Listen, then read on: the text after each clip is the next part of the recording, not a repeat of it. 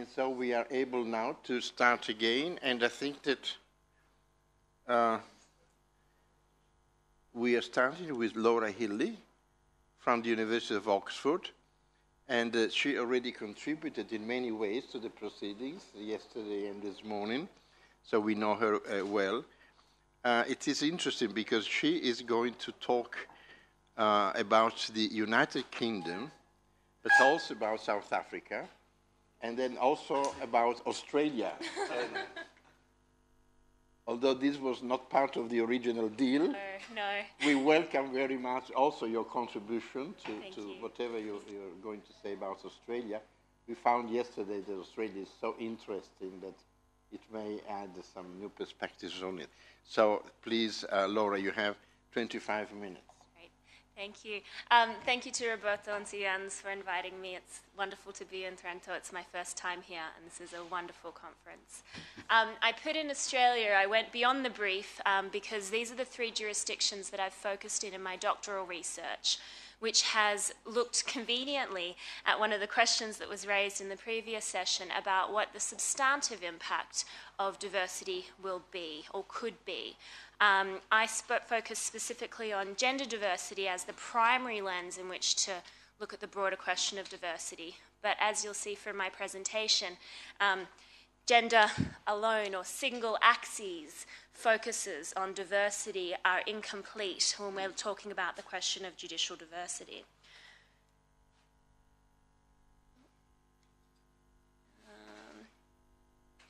Sorry. Yeah, there we go. So the points that I'm going to look at today in my 25 minutes are, first of, well, what do we mean when we talk about diversity? I think this term needs a little bit of unpacking. Second, I'm going to give you a bit of an overview of who our judges are, looking at the Australian, South African, and English and Welsh conditions, as I've been pulled up by using UK too liberally, but I do talk about UK because I look at the UK Supreme Court. I'm going to say, why does it matter? The first 3 points were touched on so helpfully in Fred's presentation, but I'll quickly run through them. Power, fairness, confidence in the courts. Then the 4th point, the quality of justice, is the one that I'm going to do a close-up examination on today and use my qualitative research findings. So I did a study where I interviewed final appellate court judges from South Africa, the UK, and Australia, and asked both men and women judges sitting on these courts, how does your gendered experiences impact your own decision-making processes? But also, given that you're sitting on collegiate courts, how does it impact upon the collegiate environment and the collegiate discussions that happen behind the scenes when coming to outcomes? And then I'll give some final thoughts on where to now, and I think a lot of these are going to link nicely into what John's going to say next on conceptions of merit and appointment processes, but I will really just flag these and perhaps we can talk about them in the questions. So the first question is, well, what do we mean when we talk about diversity? And usually diversity has been focused upon what we usually refer to as grounds-based indicators, drawn from discrimination law principles, which highlight certain groups that have experienced historical disadvantage and marginalization. We see that the main focus has usually been in these discussions around gender. We have seen, though, in the last decade or so, a greater awareness of the need to talk about what the English term Black, Asian, and ethnic minority groups, or racial and ethnic diversity. We are coming to a greater awareness, though, that socioeconomic background matters as well. Class and status impact as well when we're talking about diversity. But there are other indicators or other questions that we should also keep in the back of our mind. What about sexual orientation? What about disability? What about all the other aspects of protected grounds that have historically served to exclude people or marginalize people from positions of power and decision-making? And finally, the final dot point on that, under that first heading is about intersectionality of multiple grounds. So as I said, this paper is going to say that it's not enough just to look at diversity along a single axis lens. It's not enough to look at just gender if we want to really work out who is being marginalized and who is being excluded and whose voices aren't coming into the deliberative processes that happen in judicial reasoning. We need to look at the intersection, so the way perhaps that gender and race might intersect to impact upon somebody's power status in society and therefore their inclusion or not inclusion in power-making forums. I also want to couple the grounds-based assessment with a richer definition of diversity. And this is one that Professor Kathy Alberton, who's at Wits University in Johannesburg, forwarded in a piece that she wrote last year. And she said that diversity is used to express a more complex idea of multiple judicial differences that go beyond facial group-based differences to differences in norms, values, judicial attitudes, and philosophy, and the effect that these might have on the very nature of the institution, its norms, values, and modes of adjudication. So this presentation today is going to look at the interaction between those two concepts of diversity. So it goes beyond just what diversity looks like, so maybe the political or the visual benefits that we get from having a diverse bench, but to consider what diversity does. So what is the substantive impact of diversity? How might it change the dialogue or change the processes upon which decision-making is happening? So I'm going to start off with some depressing statistics, and this is once again reverting back to a single axis of analysis, so looking at sex. And so you can see here that we have nowhere in the world are women actually dominating across the board in the judiciary. Some jurisdictions have greater women's participation than others, particularly Central and Eastern European and Central Asian jurisdictions and Latin America. And we usually find women's greater participations in civil law systems where there is a career judiciary, as I referred to in my comment before. But as we can see in the common law world where we're represented here, women do badly. And so why look at gender? Well, I mean, the first point is that women make up 50% of the world. But the point that must follow from that is women don't just make up 50% of the world, but they have for more than 30 years now. So 2015 in the UK is the 30th anniversary of women being more than 50% of law graduates. In jurisdictions like Australia, we're now seeing women graduating at about 60% of recent graduates. And this isn't a recent phenomenon. There has been time for them to be elevated in the ranks to go through the profession, but they are still not here. But also, when we talk about sex, I would rather talk about gender than sex, and realizing that gender is not just about sex, but gender is about power relations. And so gender also must include a conversation and an understanding of how the identity of sex also intersects with other factors that impact your gendered relations and where you sit in the power hierarchies of society. So, for example, race, class, socioeconomic background, ethnicity. So looking at our apex courts, and back to looking at women again. So we can see the UK Supreme Court has one woman and 11 men. The High Court of Australia has 3 women and 4 men, so it looks like Australia might be doing better in terms of its final appellate court than other jurisdictions. The South African Constitutional Court, despite the great guarantee that was put into the Constitution 20 years ago, saying that judicial appointment needed to have regard to both gender and race, still only has 2 women and 9 men, and that is exactly the same number of women and men that they had when the Constitutional Court first started sitting 20 years ago. So what we can see with this is that in the South African experience, while there has been great gains in racial transformation, these haven't necessarily been racial transformations for women. It has been preferencing black men in the transformative process and not black women. If we look at the judiciary as a whole, if we move away from the apex courts, we get some more depressing statistics. And as what we see, these are overall statistics, but if we look down and dig down into which courts women are sitting on, we see that they are more likely to sit in lower courts. Australia, where I showed you where there are 3 women out of 7 on the High Court, but if we then look at the Federal Court, where Debbie is a member, or if we look at, say, the New South Wales Supreme Court, which is one of the largest courts in the jurisdiction and one of the most prominent feeder courts for the High Court, we have a really, really low level of women's participation on those courts. So it's careful to disaggregate courts and not just look at big pictures, but actually seeing where in this power hierarchy are women being allowed in and where are they not. But beyond looking at women, we need to look at the intersectional experiences. And these statistics from South Africa exemplify how the promise of both gender and racial transformation in the judiciary haven't come to fruition. So at the moment we see, so in South Africa there are these 4 categories that they use to sort of frame the language around racial diversity. They're imperfect categories, and they are, it is difficult to sort of categorize in this way, but I use them simply for an analytical framework. And so we have black, coloured, Indian, and white. And we see here that while black women comprise 40% of the South African population, they're only comprising 14% of the judiciary, compared to black men who comprise 40% of the South African population, but are now comprising 30% of the court. So we see here that it's important not just to look at women as a homogenous whole, but to also look at other indices that might seem to indicate exclusion or disadvantage. The UK has similarly depressing statistics.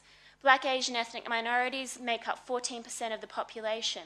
And while the UK doesn't actually disaggregate its data in terms of gender and black ethnic racial minority, the figures are pretty easy to calculate, because when it comes to how many black, Asian ethnic minority women are sitting on superior courts in this jurisdiction, there are none.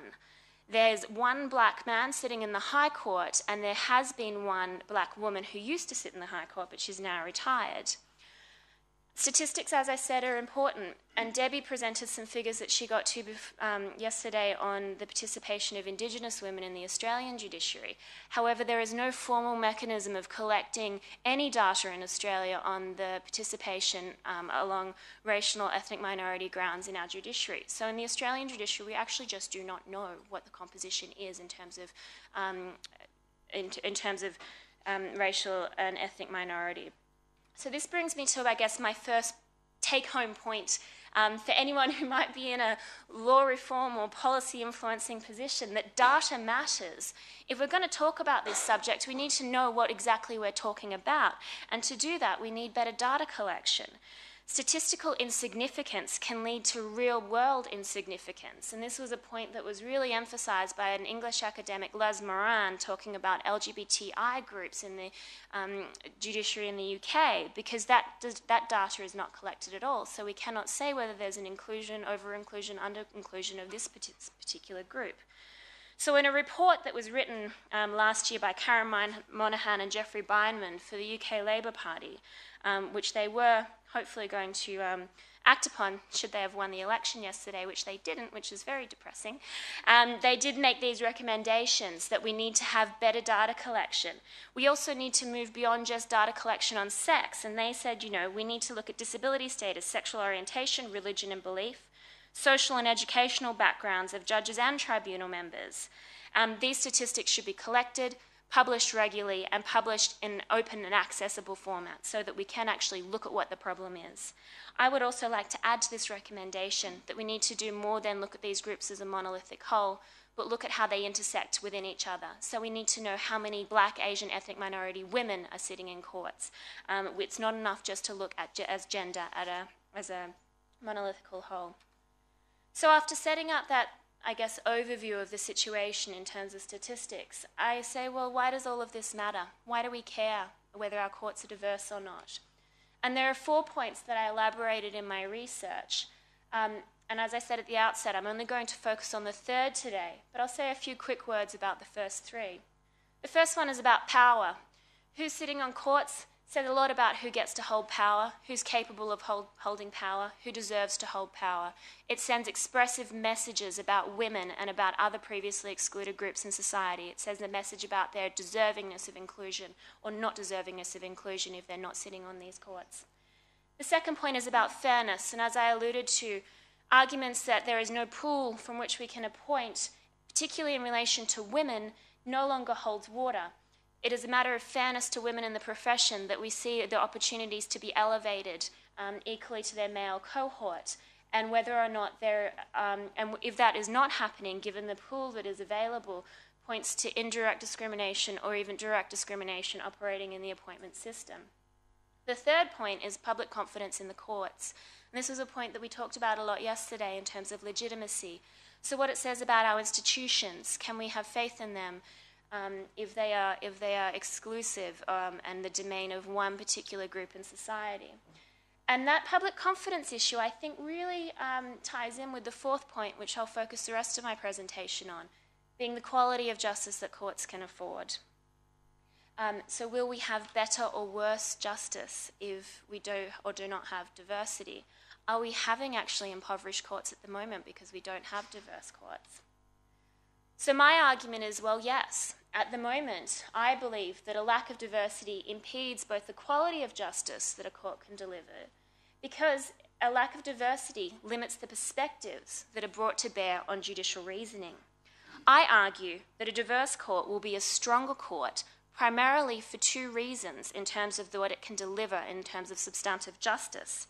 It'll be a stronger court because it'll be better able to relate to the community in which it serves. And secondly, because it will have a better tool base to be able to interrogate subconscious bias or subconscious partiality that exists within its members.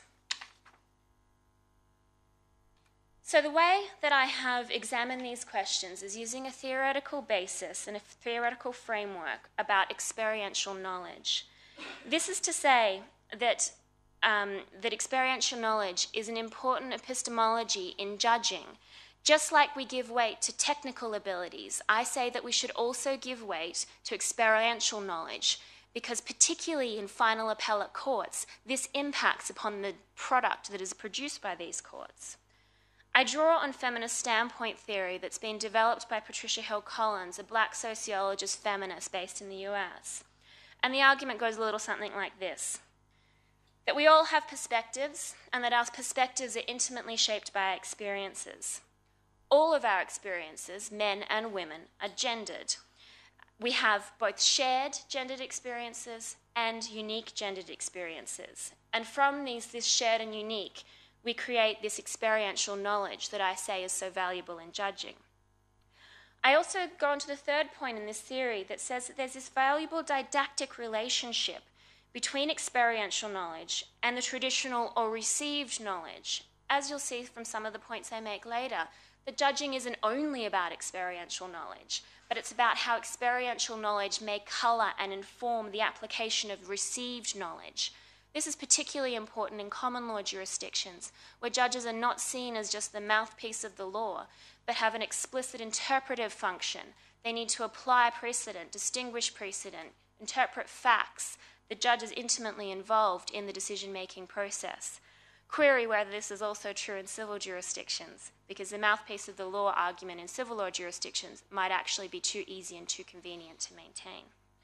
So with this received knowledge and this didactic relationship, I say that this allows for a richer body of jurisprudence to develop.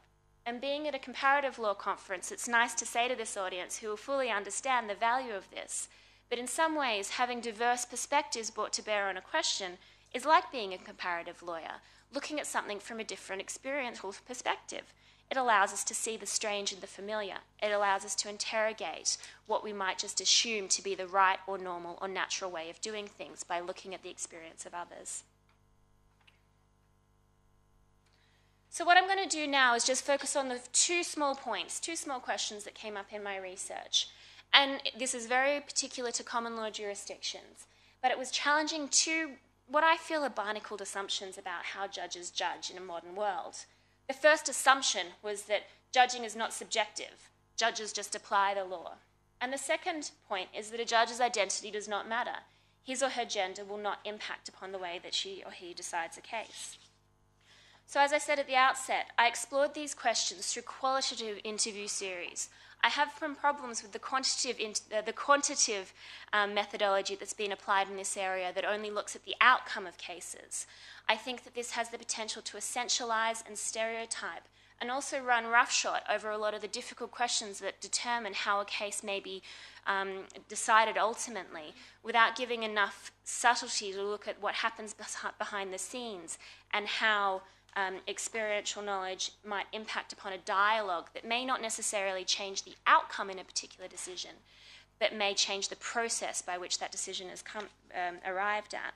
So I interviewed 30 judges sitting in final appellate courts in South Africa, the UK and Australia, so namely the Constitutional Court in South Africa, the UK Supreme Court, the Court of Appeal of England and Wales, the Australian High Court, and then the Victorian Supreme Court. So I only looked at one jurisdiction in Australia at the state level. So here's what my interviewees had to say, and this is the juicy bit, so this is all the gossip that I can report back to you. So the first one was asking the judges, well, do you just apply the law? What do you think about this sort of objective decision-making function that you perform? And here's a response from a South African judge, animated for the benefit of Frank on my slides. I said, how much do you think that social awareness or perhaps common sense plays in the work that you do as a judge? So I use common sense and social awareness, I guess, as a proxy for this subjectivity. It was a term that is not sort of, I guess, too controversial or too difficult for my interview participants to understand, but really gets at whether or not they're engaging subjectively. And he laughed at me. And I said, well, you can't just laugh. That's not very helpful. This is my doctoral research, and I have to have some answers. And so he said, well, it's elemental. It's the start of everything, and it's possibly the first post and possibly even the last post. And I said, okay, and in what way? Some people would say that social awareness or common sense has nothing to do with the role of the judge, that the judge is just applying the law. And he said, that's complete nonsense. So pretty emphatic about that. Another interviewee, a female South African judge, sort of went more into the subtleties of this question. And she said, well, social awareness is intrinsic to the very nature of the judicial project. And you can't rule by grammar, by technical analysis, or by abstract reasoning. But judging isn't just simply applying social awareness to the problem. So here we get the didactic relationship coming through about technical and experiential. Social awareness feeds into it. It's one of the central elements of judging process, but it doesn't occupy the whole space. So it's neither an add-on to a purely technical thing, nor is it a basic canvas on which you trace a few judicial lines. Here are some more quotes which were responses to the question, well, are judges just applying the law? This judge said, to the extent that the values occupy a central and often commanding place in the judicial function, social awareness becomes an imperative. In a case where the very nature of the constitutional project is transformatory, so this is clearly in the South African context, where they do see their constitution as transformatory, and without social awareness, transformation becomes rather meaningless, and then you are just struggling with abstract concepts and ideas. And here is the difference. This point about sort of social awareness and common sense is interesting in the collegiate system and in a collegiate context. So this judge really sort of interestingly pointed out that where you might think that X is common sense and you find that a colleague has grown up in a different environment or a different life experience, it's not common sense. It might be an outright lie, but it's certainly not the accepted norm. So we see here how different perspectives might actually help improve partiality. They might help us unlock subconscious bias. So that was the first assumption. The second assumption is, well, if this is a subjective exercise, does identity matter? Does it matter whether you've lived a woman's gendered life experience or a man's gendered life experience? And this quote that I've got here is from Julia Gillard, the first female Australian Prime Minister, the only female Australian Prime Minister. And she said upon her exit from that position in 2013, when asked about whether her gender made any difference of her time in office, she said, it doesn't explain everything, it doesn't explain nothing, it explains some things. And I think that that's a really important quote to keep in mind when we're looking about what impact gender has upon the substantive decision-making function. So can we use gender to predict outcomes? Frank spoke to this before and gave the very sensible answer, well, no, not necessarily, and I agree, as does this interviewee, saying it's a mischaracterization to assume that a woman and a man will decide a case, a woman will decide a case differently to a man. And it's dangerous to women as it is to men, because quite frankly, it assumes that you will be deciding based on your gender, and the whole point of law is it's meant to be blind from these things, and you ought to be able to get the same result from a male judge or a female judge. So in as far as it's assumed that you will get a different result or a different treatment from a man or a woman, that's problematic, and that's partly what scares the horses in these kind of debates. This another judge went in and talked about identity determinism. So this is saying that you will decide a particular way and that will be determined by your gender. Once again, she talks about the siren of identity determinism. It has the potential to stereotype and essentialize both women and men and can be quite unhelpful. I'm going to move on now to this next slide, which gives a nice example of how this siren of identity determinism can play out. So the first interview is with a male judge, and I asked him, do you think that women have a different approach to rape cases than men do? And he thought that they did, and I said, well, is it because they've practiced in that area previously, or they might have greater technical expertise in rape cases? This is the female judge, and she said, you know, she thinks it's problematic because she's been vilified by lawyers' groups, and particularly women's groups, where she hasn't given the outcome in a particular rape sentence that the women's groups might have expected her to give because she was a woman. It puts a great burden on the shoulders of the judge to have to sort of perform not just to the case, but perform to the commentary that's going around it that are assuming that they'll decide in a certain way because of their gender identity. But then we also get another problem, is that are judges representing that group when they are sitting there? Do women have to represent women? Are black judges representing the black community? This judge was a South African judge, and he said, when I sit in court as a black judge, there are instances where there is African law, and I am in much better position than my white counterpart. I can understand these nuances. I believe that the perspectives of living African law, I didn't read it, I'm living through it, I know what I mean. Now, this quotation is a difficult one, and it can be interpreted in two different ways. One, it could be taken as an idea of superior knowledge on a certain subject matter because of your identity. I think this is problematic. This is problematic because you're not yourself letting your own subconscious biases be open to interrogation by your colleagues. Just because you are a black judge or just because you're a woman judge doesn't mean you know everything about black experience or women's experience. You need to still remain alive to the possibility that a colleague may have a different perspective that should inform your own. But the other interpretation of this is because of his lived experiences with African law and with customary law, that it meant something more than just rules on a statute or rules in the book. It actually had some contextual meaning that he could then offer that experiential knowledge in interpreting. So what can identity do? So the big point that I would come home to is that, well, the first important thing is that it can help unearth subconscious bias. And so subconscious bias is bias that, you know, we may not necessarily be aware of, but may just be our natural response to something that needs to be interrogated and can only often be interrogated until we're posed with a counter or opposing perspective. So this judge said here, well, you know, you learn your blind spots, you learn what your prejudices are, and you learn that there are different ways of being in the world. You understand the limits of your own life experiences imposed upon you, and that is hugely valuable. At times it can be quite painful to be told that your worldview is in fact completely erroneous worldview, and it can be quite painful, but it's really important, and that's where the real value comes, and so speaking about diversity. And then there's a second one that is about the understanding of community. And here this is my final slide of the quotation, so hopefully I'm not getting away from time too much. But these final two quotations that I'm going to put up show the importance of looking at diversity along more than just a single axis. So these are both quotations from a woman, but this is a black woman judge in South Africa who grew up in an impoverished rural circumstance. And so she says her contribution is, well, you know, for people who have not lived in rural areas, they don't know how hard it is to find a bucket of water in your home. And if you come from that background and sometimes you go home and experience it firsthand, it's very difficult for you to explain to a person who does not have that advantage. So speaking about this different experience as an advantage. How difficult there are things, and I know because sometimes when I'm in my house in the suburbs and I take certain things for granted until I go home and I realize how important it is just to have a toilet that can flush. The second quotation here really brings home the gendered aspect of this intersection between race and socioeconomic and rural situation in the world. And so she's talking about how she understands rape cases.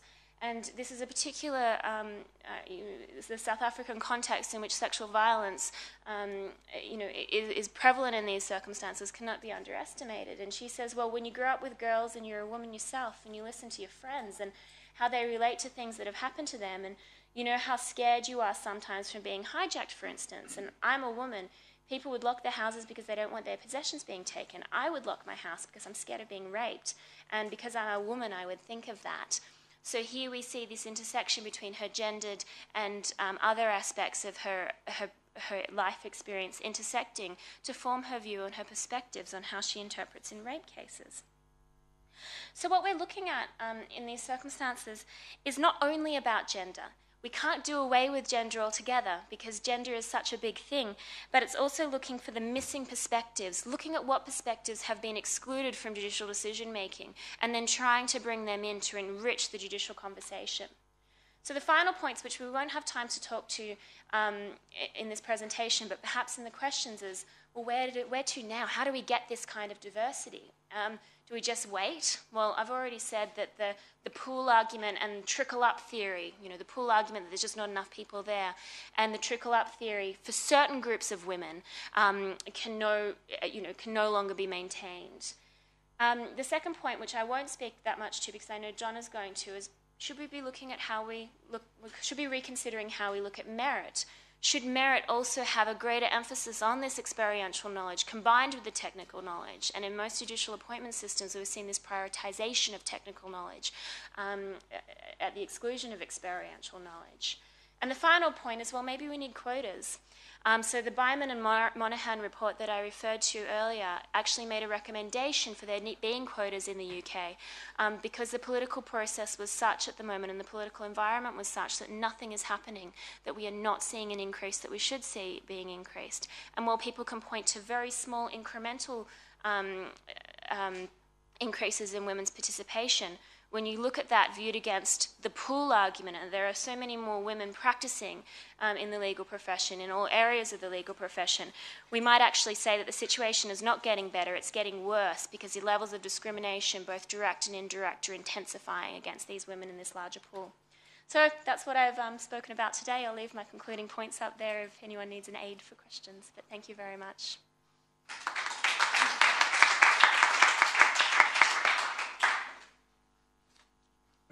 Thank you very much, Laura, for the presentation and also for sticking to the time limits. Now, before we start the discussion, let me just point out one thing, that in Laura's presentation, diversity is presented with its normative content.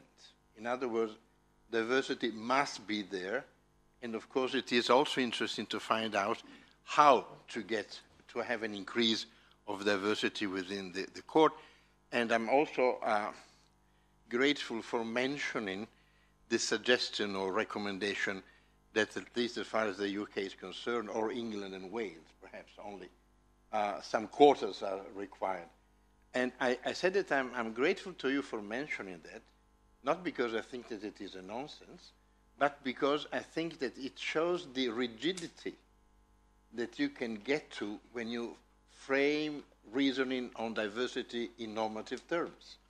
I think that quota system would be very rigid, and I would say quite intrinsically rigid, and to some extent even contradictory to the idea that justice is neutral and impartial. But having said that, let me just open the floor for discussion, questions, opinions, and whatever. And I would continue as we did earlier to have 2 or 3 questions and then give the speaker the possibility of giving an answer. So we have already 1, 2, okay, so 2 is enough. 3, good. It is almost like an auction, isn't it? Yeah. Thanks, Laura. I thought that was a really interesting presentation, and of course it hits home quite closely for me in many ways. I have 2 questions, and both involve a comment as well. The first is what you had to say about the depth and quality of the pool of women from which judicial selections can be made. It's my view, certainly in my jurisdiction, and in that sense I mean both federally and at state level in Australia, that the pool remains not as deep and not as high quality, and I would not agree with you that it's simply a matter of a refusal by the executive government to make the choices that are obviously there. I think the situation about why there are not sufficient numbers of high-quality female candidates for the judiciary in my jurisdiction is very complex and has to do with a lot of choices that women make, in particular about the way they structure their professional lives, and it has to do with the choices of those women's partners and those women's families as well. And it's, you know, the way that women are not filtering up to be in the position, both in terms of the quality of their performance as lawyers and their experience to be in the position for judicial selection, I think it's very complicated. But certainly the pool is nowhere near as deep as it is for men. That's my view. But I'm interested in what you say about that. Secondly, the point you made at the start about the lack of data on judges and their attributes, I can understand from a researcher's point of view the frustration for that. Can I just offer the judge's perspective on that? Personally, I would be highly resistant to somebody asking me what my sexual orientation was, or what my religious belief was, or what my socio-economic background was. Now, my gender happens to be obvious. That's actually not true of every single person in the world. Let's remember that. And there's an element, again, because I guess it hits close to home because the suggestion is something that's capable of affecting me as a judge, and I'm uncomfortable about that. Now, I don't know how you reconcile the need for the data with the sensitivity of the people that you're asking the questions about, but I think it's something that needs to be considered. Yeah. Gender is considered, the microphone to Professor Saunders. Gender is supposed to be cultural rather than biological. So. Yes, thanks very much, Laura. That was very interesting. Can I ask you from a comparative point of view, I assume you asked the same questions of these various judges in the various courts. Did you find that you got significantly different answers to the same questions as between those three countries and as between judges in different courts within the same country? And if so, how do you interpret that? One more, Alexandra. Thank you. Thank you for your presentation. And I'd like to ask you about the thing. How far can we go when we are thinking about diversity in such a rich and broad sense? Because you have brightly demonstrated that if we will thinking separately about men and women, or for example race, white and blacks, it will in any case misleading for us sometimes. But if we will think about the complexity of criteria, for example, how can we check how many women of this race, of this sensitive and of such or that health, and from middle class or from marginals. But in this situation, you have some mathematic constraints because concerning the Supreme Courts, for example, if you have only 12 judges, how you can to reflect these very constraining figures? That is my question. So what is the goal? Because you have demonstrated these tables, but what is the goal? To make the percentage just equal or what? Thank you. Great. We have plenty to answer. Yeah, that's a lot. Really great questions, really difficult questions as well. Depth and quality of the pool. So in a 25-minute presentation, obviously it's hard when looking at 3 jurisdictions to go into every question, sort of every jurisdiction in its actual specificity. But I would sort of answer that question with another question. Well, how do we look at pool, and who do you think are the most highly candidates, or the ones that you think are ready to be appointed? And this question is this is a controversial answer to this question, but one of the arguments that was put forward is that often, particularly in the Australian context, when we're thinking about who's ready for judicial appointment, we're looking at who are advocates, who are QCs. Are there enough women QCs to then put up to the bench? And so my answer to that would be we need to be more creative about how we look at pool, that barristers have an important function, but they're not the only lawyers in the world, and that solicitors, the appointment of academics, the appointment from people from community legal sectors, that we also see professional homogeneity in who gets to be appointed as a judge and who doesn't get to be appointed as a judge. We had a conversation yesterday, obviously, about the need for people with technical trial experience to be in trial courts, but I don't think that argument completely holds true when we get to final appellate courts.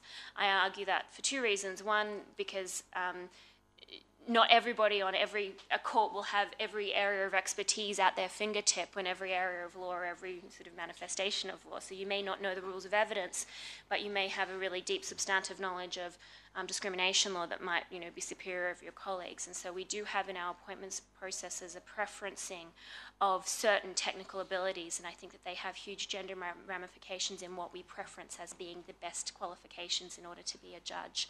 So I would say we need to look at the pool more creatively. Even if we're saying there are not enough women QCs to be appointed, yeah, that's really true. That's statistically true. But it's not 100% true. There are sort of a lot of women QCs that could be appointed, but that's a subjective assessment on my part. But we do need to extend the pool in this and realise that how we're defining what merit is and what qualifications are is not a neutral language, and it's something that we really need to sort of critically assess, and looking at who we're continuing to exclude when we formulate those definitions. The point on data is really interesting, particularly like in a European context. So I know in some jurisdictions it's actually illegal to collect data on race. So in France, for instance, you just cannot collect that statistical data. I would say that legal prohibition is not in existence in Australia, and that for the more normative reason of the intrusive aspect that this may have for judicial officers. Well, data is always anonymised. It's harder to anonymise when you look at higher courts, so for example a court of 7, but if we want to see an overall picture, and like what they do in the UK is that you can anonymise it to a certain extent, and you can say overall, so we could say something like superior courts have this level of breakdown, so doing anonymous surveys with members of larger pools, so that the anonymity can be preserved to a greater extent, but not a total extent. And the answer to that, that it won't be preserved to a total extent, is that judicial office is a public office, and there are certain things that go beyond the sensibilities of the individual appointees and go to the greater good of trying to see courts as a public resource and a public institution, and therefore this might actually be something that is part of the job, and something that we need to know. Cheryl's point actually on this one that sort of links into sort of the same sort of, I guess, sensitivities around talking about certain issues and not talking about certain issues. So you saw from my statistics, South Africa's really good at collecting data on these kind of things. The reason why South Africa is really good at collecting data on these kind of things is because it has a really recent example of how horribly wrong things can go if we don't attack issues of exclusion and of particularly racial discrimination and hierarchies. So when I was talking to my interviewees, I did find that the South Africans generally, not all of them, but most of them, had more of a fluency in discussions about diversity and the need for diversity, or the awareness of diversity. I found that my Australian judges were actually probably the least aware of it. And it's not necessarily because Australia has great statistics on this issue, but it's what I would term and others have termed as the no problem problem. Because we have 3 women out of 7 on the High Court of Australia, people think that the problem is solved without looking at the bigger picture and the bigger sort of statistical patterning of this. My UK judges, because I did interview people outside of England and Wales on this one, so I did have interview Scottish and Northern Irish judges. So the UK fell somewhere in the middle. I think that in the UK at the moment, the issue is becoming it's becoming so extreme with the continual lack of women's representation in the judiciary that people are starting to wise up to it and saying, you know, it is embarrassing now. It is embarrassing that Lady Hale sits there all on her own in the Supreme Court, still sits there all on her own in the Supreme Court. This actually sort of also goes into comments you made about quotas, and I could give a whole presentation on quotas. And quotas are not the answer. Are not the answer to every problem. But I was specifically looking at quotas in the UK context, and so quotas might be useful where the political and small p political process or will has failed, and it might need to have a little bit of a push along, but not in every context. And there are many things that you try before you try quotas, and I think that in England and Wales, at least, there have been many things that have been tried, and we're not getting very far. The final point, the final question was, you know, how far can we go? That's a really interesting question, you know, and especially if you define diversity in this sort of very sort of postmodernist way of, well, I started out by looking at status grounds, but, you know, diversity of, you know, what movies do you like, or, you know, how tall are you or whatnot, you know, and obviously that's not what you're talking about, but there are so many ways that we can sort of disaggregate people, and does everybody then get to be on a court that may have 12 people? Impossible to do. So this is why I start with gender. I say that we need to get better. It will never be perfect, and it won't necessarily need to be perfect because judges aren't there representatively, but they're there reflectively. And so at the moment you can say, well, you know, if we've got this big problem, well, let's start looking at who is the most excluded. And then when you get into that intersectional point, and so yes, then you can't get a woman that intersects with every different intersectional identity category, but we need to stay aware and alive to this issue, because otherwise, as someone phrased it in the UK, we just get posh white women replacing posh white men, and how does that expand the experiential pool that we have? So my answer to that question is, well, we can do more than we are now, and whether or not we need, the question is not whether we need everything there, but the question is we need to do better. We need to do really better, a lot better. Any more questions? I have one so far. I have three. Plus myself, okay. Thank you. I really like your paper, so thank you very much, and your argument. And it links very well, I think, with the previous argument, which I also liked very much in the previous paper.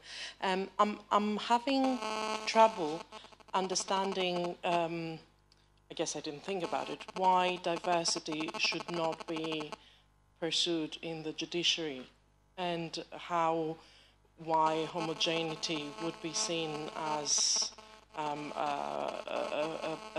better. It seems that in the room there is a reluctance to accept diversity in terms of kind of racial terms or in terms of gender terms in the judiciary. Certainly, this is the tide when it comes to international. The tide is moving towards accepting that there is no blind public spheres. Or rather, that public spheres cannot be blind of these issues: race, religion, and gender.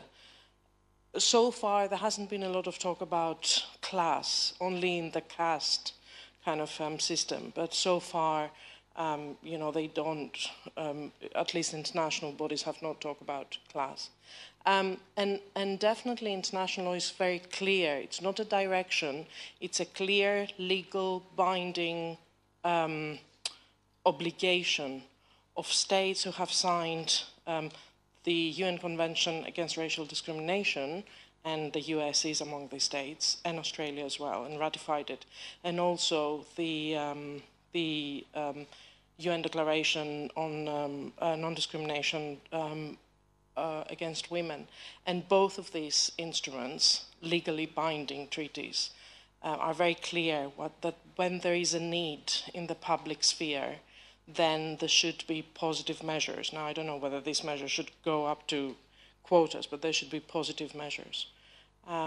And actually, just very quickly, the US actually said to the committee that we recognize that, yes, we are allowed to take positive measures if need be. It's just that we don't think that we need to take positive measures. And the committee specifically said, no, this is not what the convention says. The convention says that if there is a need, you're obliged to to take positive measures. So when we're talking about positive measures in the police and in the higher education, I don't understand what's so different and why judiciary should be considered completely different. Thank you.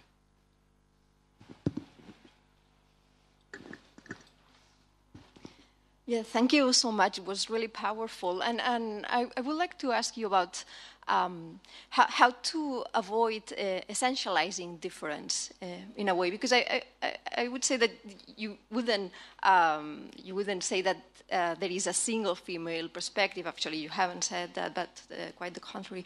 But then the issue is, if we think about the women that might get to these higher courts, probably they are very similar in terms of their life experiences to the men who also got there. So that leads me to the question about then what sources of difference or different viewpoints we value in terms of judicial reasoning, and whether you need to complement your account with some sort of account of disadvantage, structural inequality, previous discrimination, or not. I mean, or whether you can have a normative value for certain kinds of diversity within the judicial reasoning without taking into account that previous structural inequality in society. Yeah.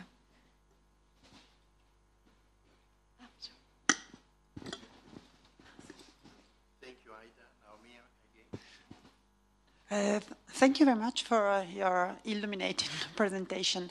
I have just one. Women agree. Yes. No, I have just one maybe provocative question, because you were making a comparison between UK judges and South African judges concerning their awareness of the need for diversity. And do you think that maybe UK judges are not really aware of this need for diversity as South African judges are, because of the different powers the apex courts have in the UK and in South Africa, as well as in Australia, meaning the role that the Constitutional Court is playing in South Africa compared with the role that the UK Supreme Court is playing. I mean, do you think that diversity could be a sort of a response to the counter-majoritarian difficulty of courts, of judges, since of course, they're not representatives of the people? Maybe this sort of diversity is a sort of answer of a response to the objection that they're not legitimate. So it's an answer to their ask for legitimacy and confidence and so on. Thank you very much. Thank you, Mia. Anybody else? I have two comments, and one of them at least implies, or at least does request an answer. Well, first of all, I was impressed by the fact that you have chosen quality of justice as perhaps the main argument supporting diversity in the judiciary. And yet I wonder, are there, or have you thought of employing also objective criteria of assessment of the improved quality of justice because of diversity in judiciary, other than the subjective assessment of one's own experience?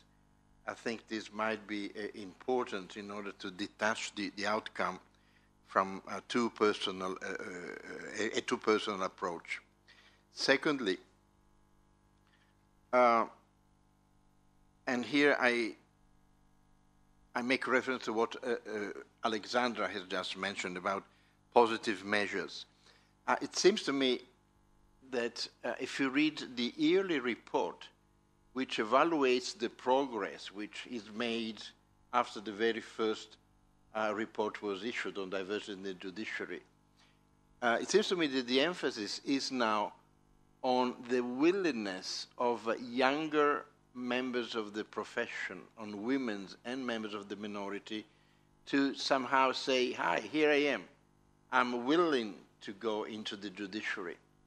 In other words, it seems that it is shifting the initiative from the political institutions that are to make the appointment to the prospective appointees that sort of try to get out of the number of professionals precisely with the purpose of being appointed.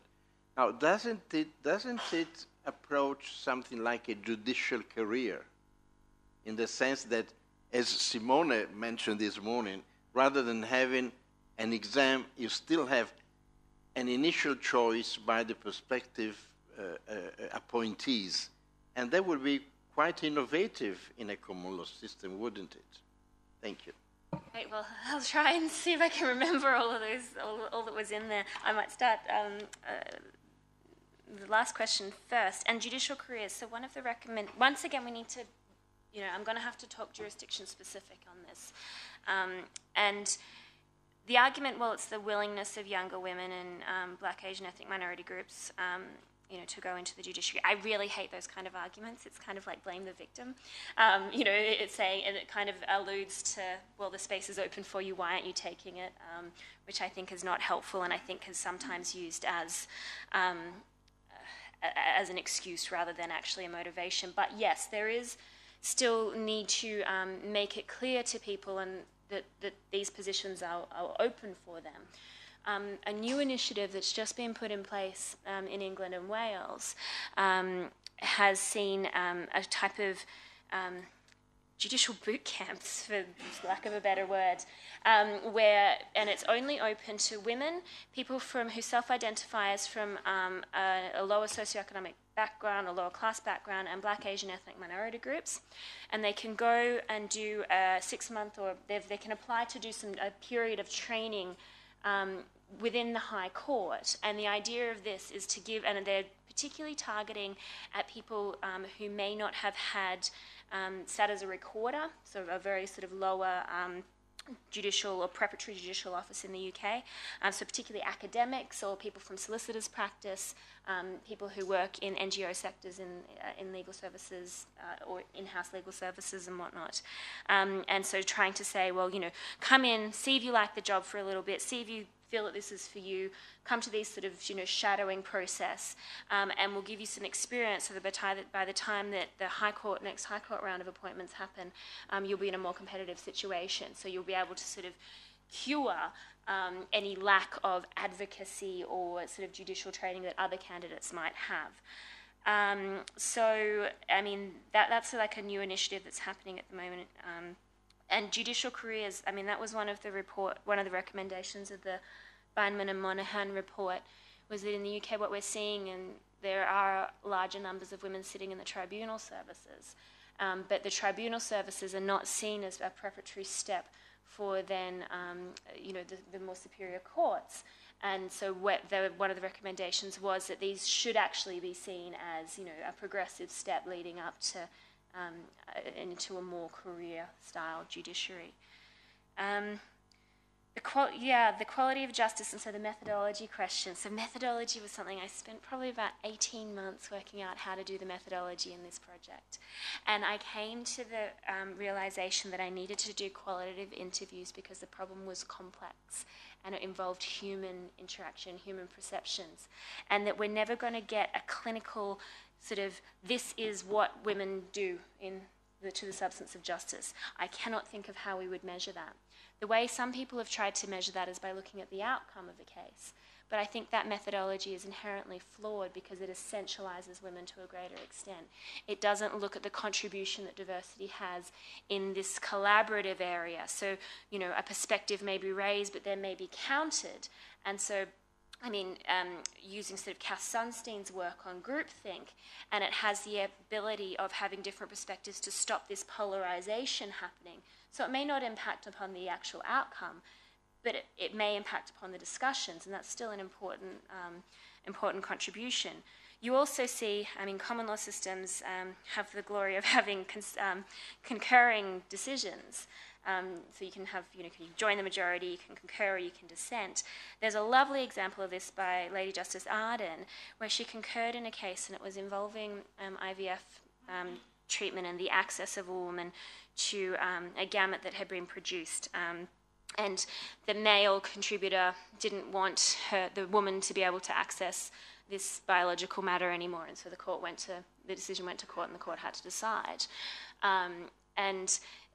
Lady Justice Arden wrote a concurring decision that actually rejected the woman's claim, but she said, I want the social narrative, well, she didn't actually say this, but, she said, I want it to be reflected that I understand this, the importance of the woman's claim to have the right to be a biological mother. I think a lot of weight needs to be given to that argument. It won't be determinative of this claim, but that argument needs to come out into the public dialogue. So that is a contribution that can't mathematically be sort of put into outcomes or whatnot, but it's still important. So the methodology question in this area is really essential and important. What were some of the other questions? UK judges not as aware. It depends on which UK judges you're talking about. Baroness Hale is acutely aware of the need for diversity in the UK judiciary.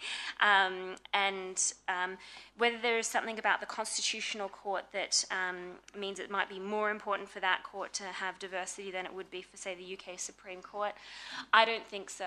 I don't think so. Particularly and even for the High Court of Australia, it doesn't sort of, it is not sort of charged with applying human rights legislation or whatnot.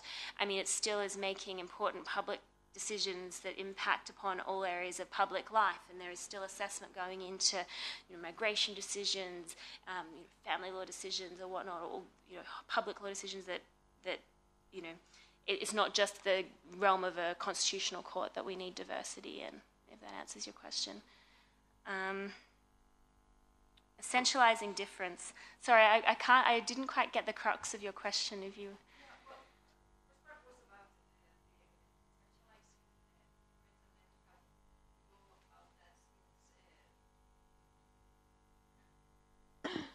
Since, well, this is like a common criticism by having women in courts, you won't necessarily get that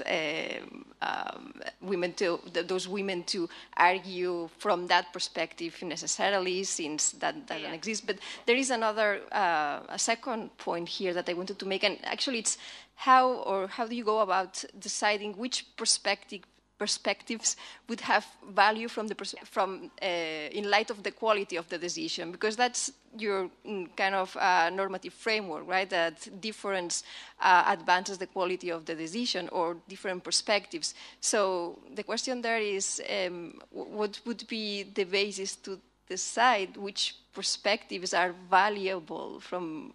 If you want to advance the quality of the decision at the end, it's. Yeah. What my argument is that I don't want to take a normative stance on which perspectives you need. I want to say that we need as many perspectives as possible feeding into this process. So in the marketplace of ideas that is occurring when judges decide, I want there to be as much friction as possible. I want there to be as great a variation as you can possibly find around those ideas.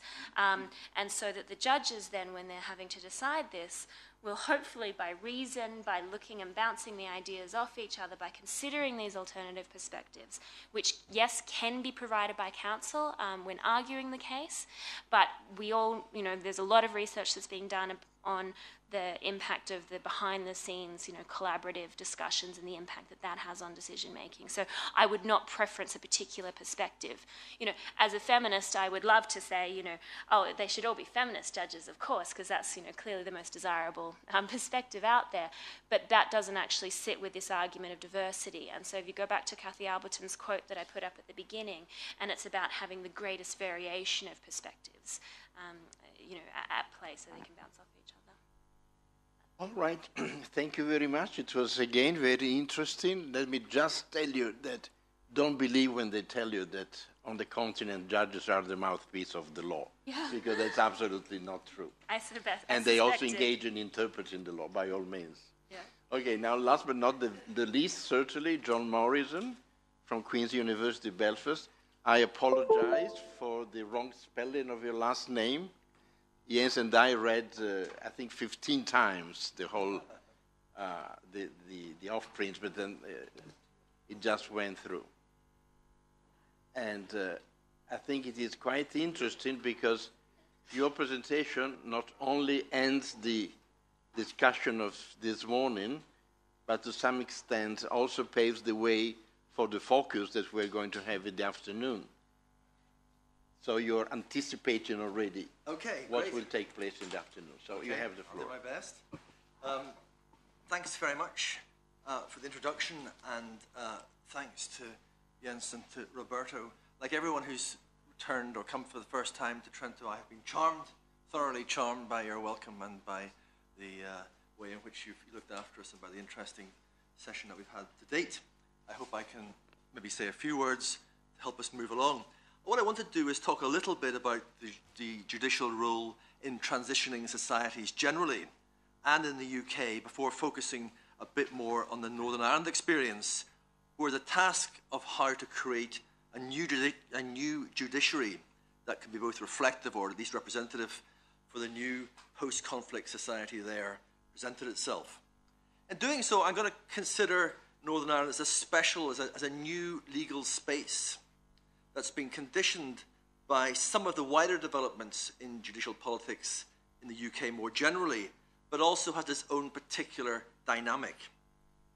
When we think about how to renew the judiciary there, focus comes to bear for me on the pervasive idea of merit and its role in making appointments, and how despite other intentions, judges and indeed the wider legal profession often have a disproportionate role in determining what merit is.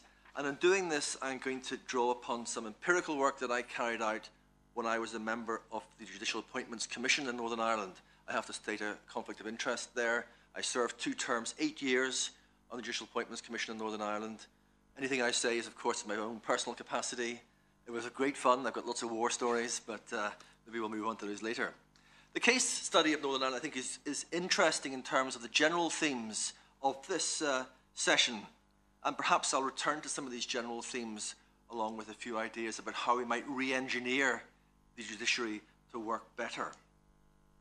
Okay, judges in transitional societies. I don't think this audience needs any reminding of the importance of judges, their role both positive and negative in transitions in South America, South Africa, Central and Eastern Europe and beyond. I was reading a piece called Difficult but Ultimately Rewarding Lessons from Transitional Justice in Latin America.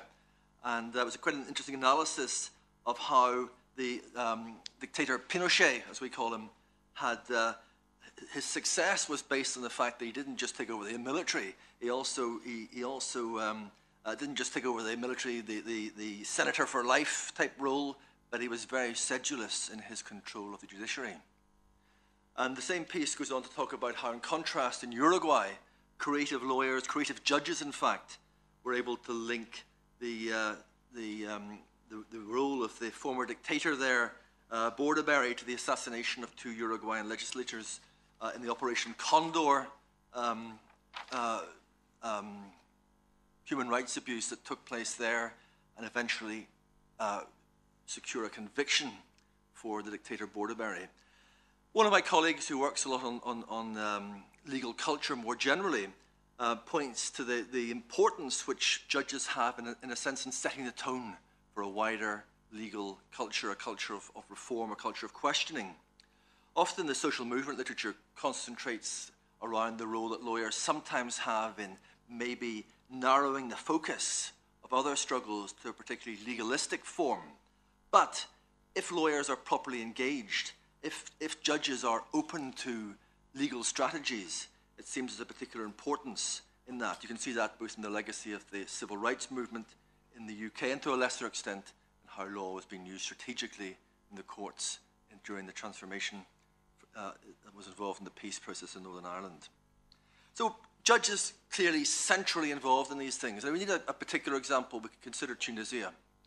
At the moment, Tunisia, just last month, judges were put very much in a position of conflict between the new constitution, a judges' council, which is supposed to be consulted about the appointment of judges there, and the fact that there's a whole series of international instruments which have been incorporated in Tunisia, which are very much contrary to some of the trends there, particularly around gender equality, migrant rights, freedom of expression, and so forth. So judges are right at the centre of that transition in that jurisdiction.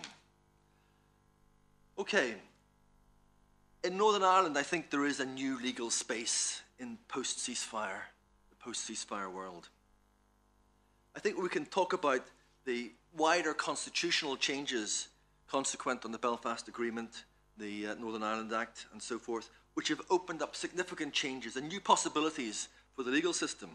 This is, I think, a new legal space. In part, I suppose you could say a lot more about that, but I think in part it comes about by the final step, if you like, in the peace process. The final formal step in the peace process is the devolution of justice.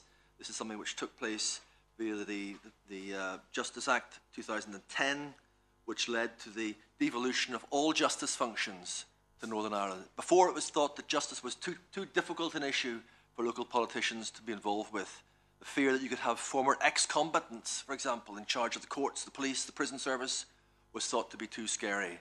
However, it's been finally decided that this was a possibility. This was something which we could live with. So the completion of devolution has involved the domestication of the justice system. This slide is meant to illustrate how many of the key figures are now locally based. It's also meant to illustrate, this is a rather difficult point, it's also meant to illustrate how, in fact, looking at these personalities, it's locally known, no one else would know this, it's locally known that these are from the nationalist side of the House.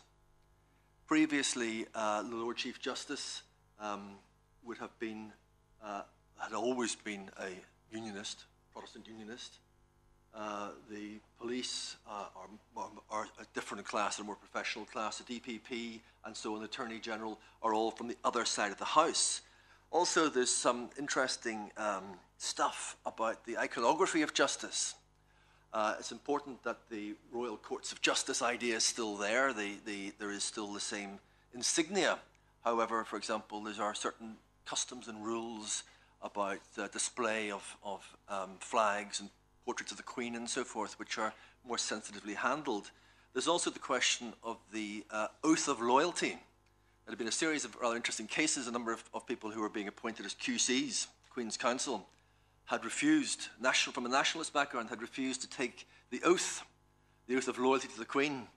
And in a judgment, it was decided that they didn't need to do that anymore. They could simply affirm. So in a sense, there are structural changes, the domestication of legal, a whole range of kind of legal services and so forth, but also a more intangible but important cultural change.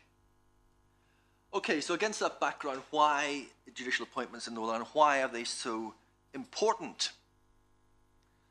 Well, in a rather ignored report which contributed to the post-agreement landscape, there was a review of criminal justice, and it made the point that in a post-conflict society, the role of the judiciary is particularly important.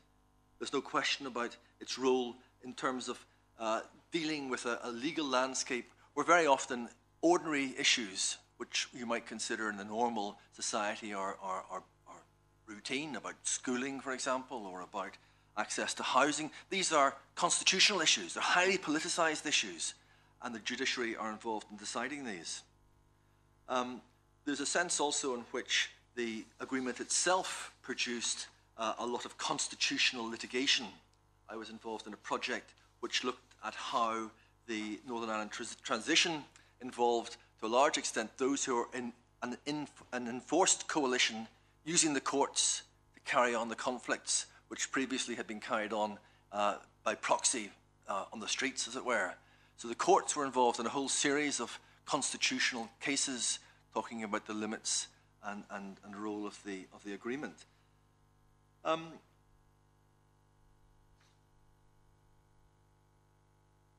I've got some more. There we go. Also, I suppose we can think about how Northern Ireland, the peace process there, fits into an idea of transitional constitutionalism more widely. The idea of traditional constitutionalism being something which is forward-looking to some extent, but also aimed at undoing the problems of the past.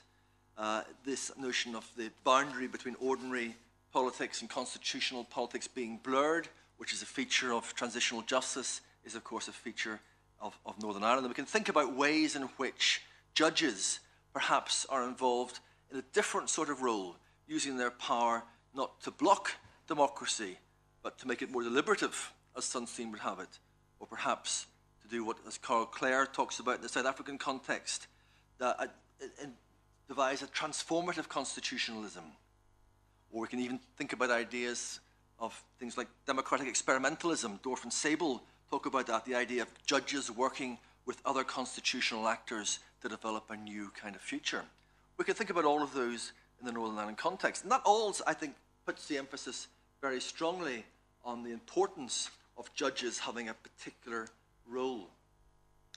Beyond that, the debate itself is based, the peace process itself is firmly rooted in a new rights and equality framework. So judges are involved in determining the limits, the nature, and so on of equality. Equality not in a narrow sense, but there are a whole range of different equalities through gender, marital status, race, sexuality, dependence, and so forth. It's quite a developed equality structure, and the judges are clearly involved in trying to negotiate that in what is often rather a traditional social society, social context. So what's the answer to all this problem? How are we going to get good judges? Well, the answer was to develop this Northern Ireland Judicial Appointments Commission, on which I served. This, of course, was in part to a recognition that the Northern Ireland situation was different, but it was also, I think, part of the wider UK context. I won't say too much about that, but we've seen how UK has more generally had to develop 3 judicial appointments boards to meet the new circumstances there. And in particular, the focus has come upon this search for diversity. And I'm putting up that great quote from Lady Hale, Judiciary described as male, pale, and stale, which is a good one. Okay. What's the problem in Northern Ireland? I was going to ask you to guess, but I put the answer up. Oh, I haven't actually. I said it's not religion. The problem was not religion, oddly enough. You might have expected it to have been that the courts were staffed by the dominant, in inverted commas, the unionist tradition. But it wasn't the problem. What do you think the problem was? Class, yes. And? Social class, yes. And? Women, of course, women. It's a feature, I think, of all transitional societies that women end up, yes, it was male-dominated. It was male-dominated, very strongly male-dominated.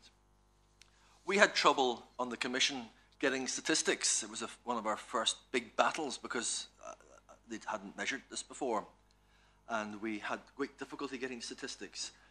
We did find out where it's only slightly surprisingly, anecdotally, it was felt that the legal system had run on a fairly equal basis in terms of religion. But we discovered very quickly that there was a huge disparity between the appointment of men and women in the upper levels of the court structure. At the tribunal level, it was pretty okay, considering the applicant pool. But in the higher courts, the High Court and the County Court, it was very strongly male. In fact, the number of High Court judges is a little bit uncertain. It's around about 12, sometimes 14, with a few acting people in. Number of women in the High Court in Northern Ireland? 0. So, there are a number of County Court, the next level down, judges, but not very many. Also, I suppose there were complaints made that solicitors, the other branch of the profession, were underrepresented, that lawyers working in the public sector and the community sector were underrepresented and so forth. And of course, the issue which I think is perhaps most interesting of all, or equally interesting to the gender issue, is the class issue. We were unable to get statistics on class, but there was a very clear notion that the judiciary in particular is drawn from one particular social class. Now, it seems to me that a lot of these issues focus on the notion of merit. Appointment on merit has been the supreme governing principle in the UK generally, in Northern Ireland in particular. It was the way in which the whole idea of a Judicial Appointments Commission was sold.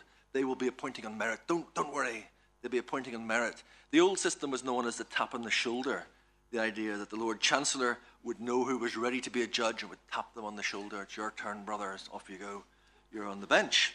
But this idea of merit has emerged to stop, to make sure that the professions aren't too frightened. But merit is there. It reflects international best practice. I could talk a little bit more about how it's in a whole series of international declarations, of how all the jurisdictions in the UK have put it into statute form. The Republic of Ireland has a new merit system which is going to go into statute and so forth. It's all there. But it seems to me interesting that this initial near universal support for an idea of merit has begun to fracture.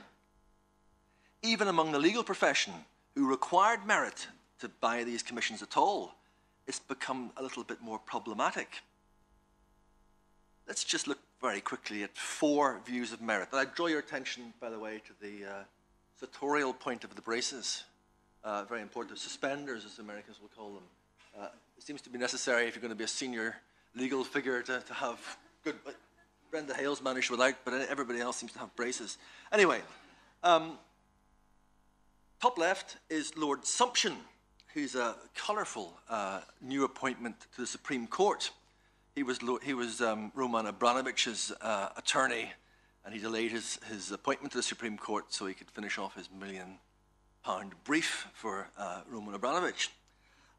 He says, in a notorious lecture, I think it's fair to say, he said that the pool for the appointment of judges, he said, is dominated by white males. And Sumption said that's an important issue relating to merit. And he said appointment of merit is necessary. We have to make it attractive for people to join the bench. So we can't change the idea of appointment on merit. And he says, well, if we have that, it'll take at least 50 years to achieve even a reasonably diverse judiciary. So it seems for Sumption, merit, for whatever reason, lies with white males. It's just the way it is. The other chap, Lord Hacking, with the striped braces, is a leading practitioner. And he takes issue with merit, and in particular how it's been measured by these judicial appointments commissions. He says that lay commissioners in particular, I was one, cannot possibly have the benefit of knowing and having worked closely with applicants for years and years and years. It's demeaning for judges to have to go and sit exams and answer questions. Humiliating, he said. Formal interviews, humiliating. We all know who the chaps are and so forth, and to make them do this is outrageous. Merit for him is something that is clear and demonstrable, but only to those in the know, those who are already in the legal profession. As a counter to this, of course, we have Lady Hale, who suggested, and I'll quote, as some of us have always known, it's not enough to get the appointment process right, although that is hard enough. We have to get the definition and assessment of merit right too, and that is much harder. Now, Lady Hale points to the definition of merit as being important, but doesn't really go much further about saying what it is. Jack Straw, who was a former Lord Chancellor and Minister of Justice, he in the red braces, he takes issue directly with Sumption's idea that merit and diversity are in some way mutually opposed to each other. And he talks about how merit is an empty vessel. It can be filled with whatever you like, but it needs filling carefully, or else it can all too easily mean people like us. Straw continues that appointing on merit does not necessarily mean that the most meritorious will be appointed, the best candidates will be appointed. There are all sorts of reasons why that wouldn't be the case. Perhaps the best candidates aren't applying. Perhaps something's going wrong in the process. But also, and this is important, he says it may be because merit is wrongly defined. Straw derides the idea of there being some universal idea of merit which is easily recognizable, some notion of a league table of brilliance where you can put everybody into their allotted place. This is something I would support very strongly. However, Straw then for me spoils it by saying, well, actually, if you have a tie-break situation where you have equally meritorious candidate and one's a woman, you can appoint her. I think he should stick to his main point, which is saying merit isn't something which you can just grade like an examination. It doesn't quite work like that. So this idea about merit, I think, not only reveals the centrality of this concept to the whole judicial appointments process and how it's a lightning rod for a whole variety of other concerns. I think the insight from Jack Straw and Lady Hale perhaps resonates very strongly with the idea of merit which I uncovered in some research which I did looking at merit in Northern Ireland. I did this initially as a member of the commission, and then when I quit, I did it as an academic. It's like dodgy doing that. Anyway, I did it anyway. This research looked at what merit's supposed to be and what it in fact is.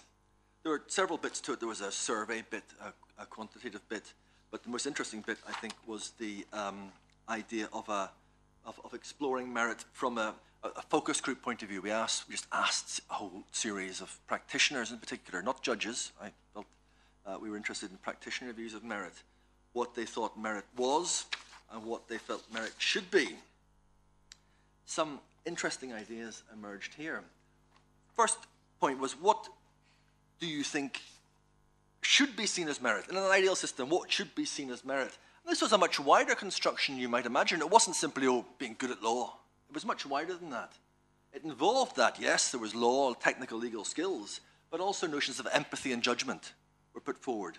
The sorts of soft skills which you might expect. And importantly, this was seen as transferable from a wide range of different areas of life. And of course, the view was that there were clearly meritorious women out there. They just weren't being appointed. We then explored a bit more about what is seen as merit in the system. How does the system itself see merit? And here it was a much narrower construct. It was related to ideas of age and experience, particular career paths. It was clearly gender skewed, and the result was that the gene pool of talent, as it was put, is very limited. Merit tended to mean, for example, applicants would be barristers with a mixed high-end practice. Criminal law was often mentioned as something that was required. High-value chancery work was something which was felt to be important. An applicant's workload should mainly be in the High Court, with occasional visits to the Court of Appeal, and the Supreme Court of Strasbourg would be better for the higher points, and for the higher courts and so forth. As one barrister pointed out, how else do you demonstrate merit except if you can do the more difficult cases? So merit was clearly bar-focused. Barristers rather than public lawyers working in the public sector, in the advice sector, or in solicitors' practices. It was also very strongly focused on advocacy. As one barrister put it, our skills are as advocates. If you've cross-examined witnesses on a day and daily basis, this is the appropriate skill for a judge. Well, to put it simply, the most successful practitioners are the most successful judges. They have demonstrated that they get on, they know the law, they get on with colleagues, and if females have got on despite the obstacles, then they too must have merit. Obviously an open-minded chap. Merit is also linked very strongly to seniority. There's a whole series of statutory requirements, usually around the fact you have to be a member of the legal profession in one form or another for 6 years, 8 years, 9 years. Most of our respondents felt there was no point applying unless you had at least 15 years of experience. We need the very best people who have dealt with high-value cases, been to the Court of Appeal, Strasbourg, dealt with difficult and complex cases, and only if you've done this are you really good enough to demonstrate the sorts of skills needed for the High Court. This, in a way, reflected an idea we had from an earlier piece of research commissioned in the first years of the Judicial Appointments Commission, that there was a pecking order. The profession saw a pecking order amongst its members. Who was ready next? Who was seen to be the next person ready for the bench? For example, we were told there would have been quite a bit of disapproval if Mr. X hadn't got it. There are appointments that are seen as surprising because the bar know how these people perform in court, but the Judicial Appointments Commission can't. Outside bodies can't be alive to this pecking order. It was felt you had to be a QC, you had to have particular sorts of practice, you had to have jumped various hurdles. There are a whole series of lists that you can get on, the Attorney General's list, you're able to represent government in certain ways and so forth. And there's a whole range of issues raised by this focus on seniority. Why do you have to be over 55? Compare that, for example, to other professions where it's felt that maybe you're more active at a younger age. Merit, our respondents told us, was also seen as male, in part because women have less chance to do the work that is seen as meritorious. The view was expressed that women are shuffled off into family law and can't do those sort of high-value, high-profile cases. The phrase emerged, I'm sorry for the phrase, chick law. Chick law, it's a horrible phrase. It was used by a male barrister, I'm afraid, saying, chick law. You know? It was felt that by many people that family law, that social security law involved rather complex matters of both law and fact, where you could demonstrate skills, but that wasn't what counted. If you have criminal practice, that's the gold standard. Family law experience is not what is wanted. The vast majority of those barristers and solicitors who practice criminal law are male, and there you are. Female merit was seen to be something slightly different and something that maybe wasn't transferable to the same extent as male merit. As one female member of a focus group said, the requirement to succeed is that you must think just like a man, you must act like a man, be as good as a man. So these wider factors also contribute to this. There are sexist briefing practices. Barristers are briefed by solicitors who very often reflect the wider legal culture where a good man is seen as the person that you want. Women are less able to access the informal networks. One woman told us, men can stay on here, the bar library, and then go home to a cooked dinner, the kids in bed, and straight into the study. They can hang around here, do their work in the library, networking in an informal way. They can run into someone in the survey or on the stairs and get work passed on. Women talked about the difficulties of managing careers and families. As one female barrister put it, I've watched my male peers at the bar advance far beyond me. They have good wives at home. This view is changing perhaps, but at a very slow pace. A view we got represented by one woman who said, yeah, women are adopting to a male way of succeeding, but the system, the way of succeeding, needs to change. The research also found that merit was policed by judges. Both formally, there are consultees. They have a kind of role where they have to write references. So if you're not visible, if you're working in an area which is not visible, if you're not in the High Court, you're not noticed. No one knows who you are. They don't know who this person is. We used to get references. They never heard of her. That sort of reference. Whereas if it was a chap who was well known, it was different. That was sometimes reflected in some of the hostility that there was to us as lay commissioners. How would you know what they're like? You don't know anything about legal practice. The view came across that the judges were still in control, despite all these legal appointments commissions. It was still a tap on the shoulder. Those on the bench see the skills. This is a barrister, senior barrister. Those on the bench see the skill sets they bring as being the ones that are needed. It's an advocacy skill set by and large. Judges have the view that the profile we, barristers, have represents what a good judge is. So many people saw the existing judiciary playing an undue role in determining appointments. There was talk about the High Court, the judges having a role in blackballing appointments. My own experience was that it was far from true, but there were arguments about that. I don't have time to go into them. Think a little bit more about about career pathways. This is something that's closely related to merit. The question is, are there different routes you can take, either formal routes or informal routes that make you more likely to be a barrister? A senior lawyer from the public sector made the point that a judicial pathway is the key thing. I work in a sector where there are some extremely capable women, but have no perception of the possibility of being a part-time judge, for example.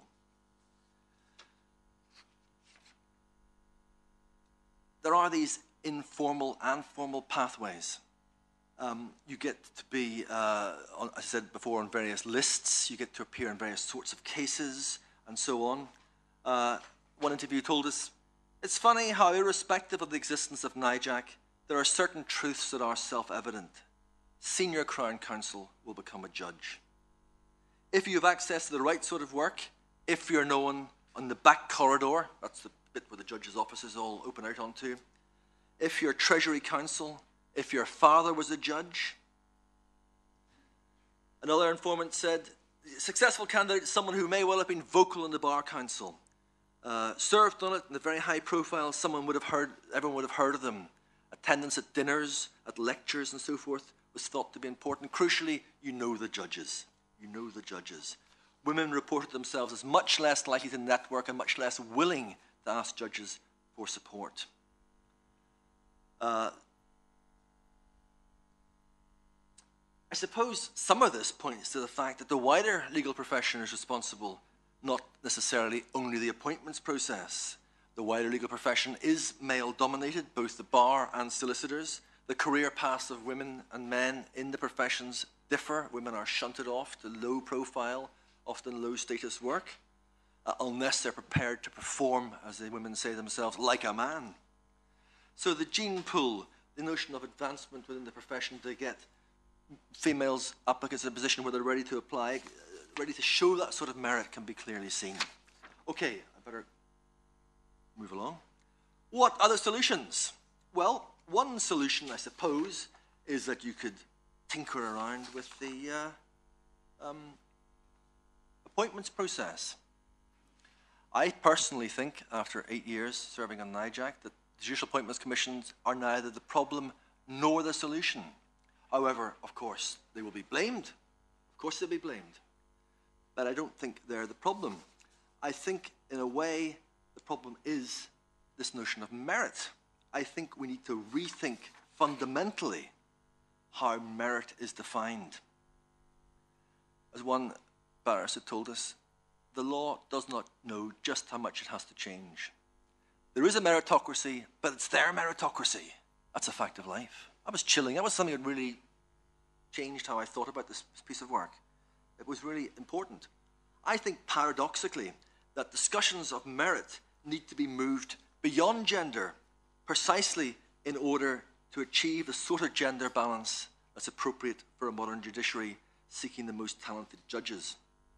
If we allow the current view of merit to remain unchallenged and see the problem only about moving more women or more ethnic minorities or whatever into this definition, the change will be very slow, if it happens at all. I think merit is something which really needs to be looked at more closely. And I think when you're doing that, you don't necessarily look at what the legal profession say. A critical read-through of what the legal profession said showed that perhaps, and I have to say this is a view I'm getting increasingly, the closer I got involved with the whole legal process, the more I took the view that for many people, the legal process is about serving the convenience of lawyers. And this is very often seen in the notion of merit that currently exists. It's about making a system which works well for lawyers. It seems to me that we perhaps need to think a bit more about what the judicial system's for. How can a diverse judiciary improve the judicial system? How could it make it better, fairer, cheaper, more responsive to public need? If you read the responses, even of the women respondents, they're complaining that they don't fit into this view of merit. No one is talking about the fact, for example, that in Northern Ireland, again, I have to declare an interest here. I'm on the body which dishes out the money, or supervises the dishing out of money. There's a fund for public litigation in Northern Ireland. Northern Ireland is a society of about 1.6 million people. We spend in pounds sterling per week. I'd offer a prize, anyone who will get the figure right. How much would we spend on public lawyers in private practice, giving them public money for a population of 1.6 million people? Just under £2 million per week. £2 million per week. The most generous and the highest funded public legal service in the known world, in the known universe. Again, I'm speaking here purely privately, I have to say, with no reflection on the Legal Services Agency on which I serve. So it seems to me that there's a big job to do. And I think the first way of dealing with this job, I'm done. The first way of dealing with this job is to actually look at what judges actually do, rather than what applicants for these posts do. What's the user of the court system want from judges that they might not currently be getting? What skill sets are needed for the judicial task? What role do judges have in ensuring effective case management and teamwork to deliver justice? How can they avoid having full formal hearings? How can they actually deliver justice in a cheap, efficient, fair way? How does the judicial process, or its perception, how does it help to have judges who are more reflective of the broader community? Really think about those issues and re-engineer our notion of merit. It seems to me that's the only way forward. That's all I've got.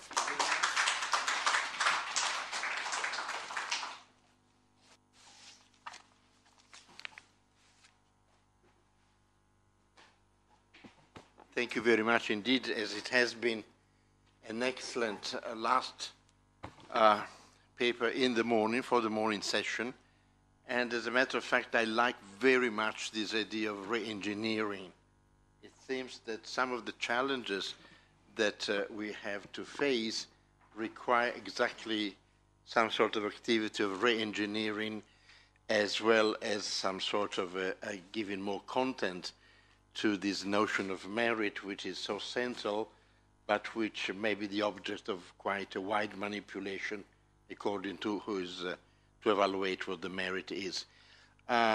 Because of the time, I think that, I mean, on purpose, I let John speak a little longer, because then I thought that we would have only one round of questions. I don't want to stop anybody from asking questions, but we'll just have one round rather than 2 or 3 questions at a time, so that he will be able to give perhaps answers taking into account all the points that have been raised. And Fred Aman is the first one. Please, the microphone. Thanks very much, John. I really appreciated the paper. And it's just one of the things that struck me in my own work on just the American side was that the nature of selection process didn't produce outcomes significantly different. And I thought merit, your paper is very illuminating on why maybe merit wasn't going to be a major game breaker in terms of producing outcomes. But quite apart from the re-engineering of the fundamental point you make, which I think is terrific, I wonder whether the way you put it, the idea of getting a tap on the shoulder or the nod, another thing, I wonder how transparent the application process is. I say this because what I sense, or what I see a little bit of, and this is maybe there's more that meets the eye or less than meets the eye, is that this combination of a pecking order, of the nod, and in our system, at least in many merit selection systems, the transparency of the application process is such that a lot of people don't want to go public with the fact that they want to be in that pool, because they know about the pecking order, and they know that they're going to run up against opposition. They may not get the job. They're thinking, I probably won't. And so in an odd way, especially for an administrative lawyer, I'm thinking, this is too much transparency. That sometimes, you know, if there were less, so that people could quietly say, yes, I'm interested, but let's not tell the world yet until, you know. But, you know, all these little subtleties play into the system in such a way that I think, as you rightly point out, you end up back at the status quo, even though one would think you would be opening up things. Anyway, more of a comment, but... Marco Dani? Any more? Yes? Thank you. I found challenging your idea of re-engineering the notion of merit in this specific field. Although, perhaps because I'm personally becoming increasingly skeptical about the notion of merit in general, I find that it would be perhaps more important, rather than re-engineering the notion, finding way to hold accountable those taking decisions. So rather than finding a formula which is able to factor in a very complex equation a number of variables, allowing genuinely power, political power or administrative power to those taking the decision, but finding institutions and formula to hold them accountable for the decision they have taken after a certain period of time. Would it be a productive way to approach the problem? Jens? Yeah, very briefly, I was very much struck by the fact that you made this opening on the post-conflict situation, and then what you said in the second part was, from my point of view, and I see this as positive probably, much detached from a post-conflict situation as we would imagine the Northern Ireland conflict to have been, not having been there, of course, ourselves, and have lived this experience. So my point is, there was another very delicate area, which is policing in Northern Ireland and the organization and the reorganization of the police service, which is of course different. There is a link with law enforcement and so on. I won't drag on too long.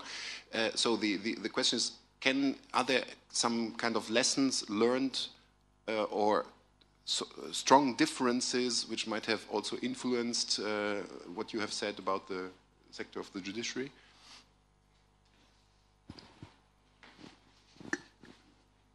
We have two more, Gracie Pelacani and then Aida Torres, and then you have...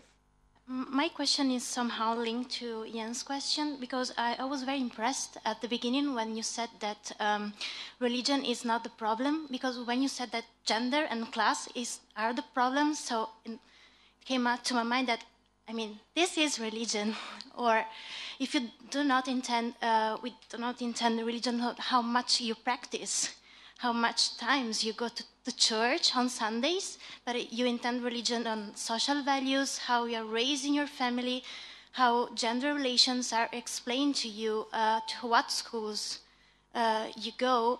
I mean, this is religion. So, and maybe this can help to address the problem and then to find better solutions. Thank you. So you were looking for a definition of marriage, now you had to give a definition of religion. One more? You thought life was easy. Yes, thank you so much. You have shown how, like, criteria of merit that are traditionally presented as objective actually work to the disadvantage of women, and I think that a clear example is the one of seniority. That apparently it's objective, but in practice it disadvantages women. So when you propose to rethink the criteria of merit, would you try to find objective criteria too, but different, or would you introduce gender as an explicit element in the way you frame those criteria? Yeah. Plenty. Oh, one more. I'm sorry, yeah. Professor Saunders. Just a quick one. Thanks very much, John. In broadening the conception of merit to decouple it to some extent from practical experience, in your experience, does that then have flow-on consequences? One of the reasons I asked that question is we once had a Chief Justice of Australia who said, we will have to deepen the pool at some stage, but that will have consequences for example, the training of judges. If we appoint academics, that's fine, there are some really great academics, but they will need to somehow get some training in trial experience so that they can deal effectively with what's going on in court. And there may be other flow-on consequences that you can think of. So the re-engineering of merit really involves the re-engineering of the judiciary much more broadly. All right, thank you very much. That's yours, all yours now. Those are great questions, fantastic questions. Mostly unanswerable, I'm afraid, but I'll do my best. I like the idea of re-engineering more generally. I like the idea of re-engineering merit, because it seems to me, and we thought of this as a commission, all kinds of stuff about offering judge shadowing and programs and, you know, trying to ensure the shortlist was, and all sorts of stuff. No matter what you did, it made relatively little difference. So I'm for a re-engineering of merit. Fred's question or remarks about the transparency of the process. Yes, you're absolutely spot on. We got involved in an arms race of different methods of assessment of candidates, because as soon as we had a range of questions, there were people who set themselves up in business to advise applicants on how to answer the questions. So we had, for example, elements of a written question, a desk clearing exercise, a whole range of quite imaginative role plays and so forth. And a big problem was we had to, like a French farce, we had to arrange that the candidates didn't see each other. Because if they did, the word would get out, oh, Mr. X is applying for the bench, his work dried up, certain solicitor, oh, they're not serious, we'll not go to them, and so forth. So there were severe consequences. And of course, the idea, the temerity of, you know, Mrs. Y going for an appointment would circle around the small world very, very quickly. So that's a real problem, absolutely right. Marco's point about accountability for those who take the decisions, this was a really important issue, and it's one we had to deal with quite full on in the terms of the Commission. Before justice was devolved, the Commission still operated, and we had a big row about whether or not we were merely a recommending body and whether or not the Lord Chancellor would have the final authority to make the appointment, which we resisted very, very strongly indeed with the support of the Lord Chief Justice. And we won that battle. Then when power was devolved, the notion of accountability came back, as it reasonably would. But let's pause for a moment and think, who is it we'd be accountable to? To our local assembly? To the DUP? To Sinn Féin? We felt that they would politicise the whole process. The concern would be less on accountability and more on politicising the process. You would have turnabout. You had a unionist judge last time, we're having a nationalist judge this time, and so forth. So for various technical reasons, perhaps to do with the conflict, we've sort of avoided that otherwise quite a sensible approach to things. Jens, on post-conflict, the idea of maybe learning from the police, you're absolutely right. The police were a very good example of how you can fundamentally restructure an organisation. The old Royal Ulster Constabulary was replaced by the Police Service of Northern Ireland, which is, I have to say, in fairness, an international exemplar of human rights-based policing. It was also, there was a quota system, one of the very few times when a quota was actually allowed, was actually enacted in legislation, so that members of the nationalist community were appointed first in order to reach the 50-50 level. The problem with the judiciary is at the same time as some people wanted it changed, some people resisted very strongly the idea that there was something wrong with it. So if you'd said we need to reorganize this completely, you would have lost those largely unionist people who felt, and not only unionists, who felt that the system had worked pretty well under severe strain. So if you said we have to reorder it completely, you would have lost them. So rather, typically, of most peace processes, there's an ambiguity there. We have to change it, we have to keep it the same, kind of thing. So for that reason, I think that sort of approach was avoided. The question about religion, I have to say that in Northern Ireland, religion is really just a cipher for political belief. It really means nationalism as opposed to unionism. So it hasn't quite got the same flavour. It has certain elements to do with social policy, family policy, but oddly enough, the extremes on both sides tend to agree on that agenda, but disagree fundamentally on the political agenda, i.e. the self-determination question. So that's a slightly different question. The seniority, your question about seniority is a good one, about make an explicit element in the process to do with gender. We were very interested in that. I had a very forceful colleague who, she and I tried to make it one of the tests. We had to develop these tests for judges, and we toyed with the idea of saying, one of the tests is you have to get 2 children on a double buggy onto a bus with £10 to buy food to feed a family for 2 days on. But we couldn't sell that one, unfortunately. But yes, it would have been fun to have had tests like that. I suppose we could say, and people have thought about this before, make one of the criteria for the job to be female, but it's kind of difficult. You know, you can do that in all sorts of interesting ways. In the university, when we want more women professors, we say we want someone who's got a particular interest in gender in the law. You'd be surprised how many men turn up with a profound interest in gender in the law as it applies in trusts or whatever, you know. Cheryl's comment about the consequences of decoupling marriage. You're absolutely right, yes. It would require a more fundamental change, particularly to do with training. One of the questions that we had from people was always rather plaintive at the end. They'd say, can I ask, what sort of training will I get to be a judge? And we had to say, well, you get a day with the, that's your lot. So it was training is needed anyway. So yeah, I mean, it would be a chance to bring in things they certainly ought to have. So yes, thank you all for the questions very much. Very good. I think it's always a good sign when we are late because of the lively discussion. So this was another great session. I'll ask you to join me in applauding the speakers and the participants at the end of the session. From the experience yesterday, I think that 1 hour is enough. So we have now 55, in fact we have 65 minutes. So we meet at 2:30 with 5 minutes of flexibility. Thank you and enjoy lunch.